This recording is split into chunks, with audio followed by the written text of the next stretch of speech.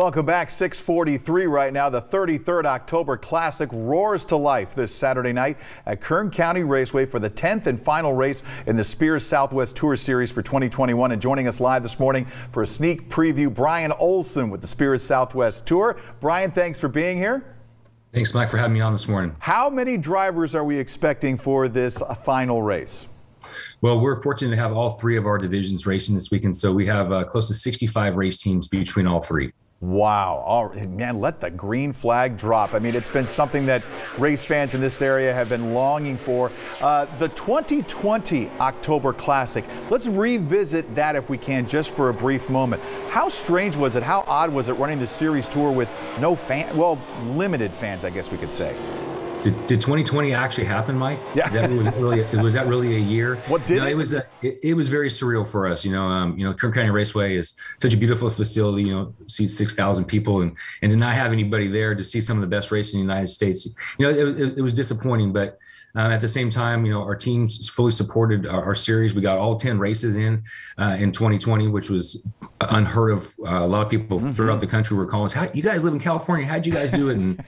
And we come from Marion Collins bloodline, so the show must go on. So we got it in last year, and flash forward in 2021 and to see the field of cars that's going to be there, a packed house. We got fireworks, we got trick or treating for the kids. It's that true October Classic that we've grown to love in Kern County in October.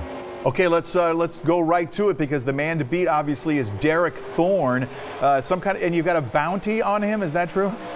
Well, and bounty sounds like a harsh word, Mike. That's a harsh word. So our friends at Motor City GMC and John Petrie, he wanted to put some money up and see who could knock Derek off this year, and Derek just keeps on winning, and so that bounty, for lack of a better term, is up this Saturday. So either Derek will take home the $3,500 bonus, or one other driver if they can knock him off after Saturday night. Is there someone capable of doing it? Well, there's a lot of guys that are capable. Okay. We have a strong field of cars. I mean, and Derek will tell you that this field is the field this year in 2021 has probably been one of the most competitive years we've ever had. We've got Jeremy Doss, who's back in the super late model for only the second time in the last couple of years. Former champion in our series. Buddy Shepard, Bakersfield kid. He's had a phenomenal year. Currently second in points. We got some old guys coming back. Dan Holtz just built a brand new race car. We got 8 different states from drivers from from the Western United States coming to try to win the October Classic crown.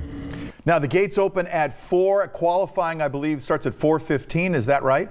Yes, sir. And then we're going to do an on-track autograph session / trick or treat for the kids at 5:20. So all the cars, we'll bring all the cars down the front straightaway. Kids can come down, look at the cars, do trick or treating with the drivers, and then we start racing at 6 o'clock.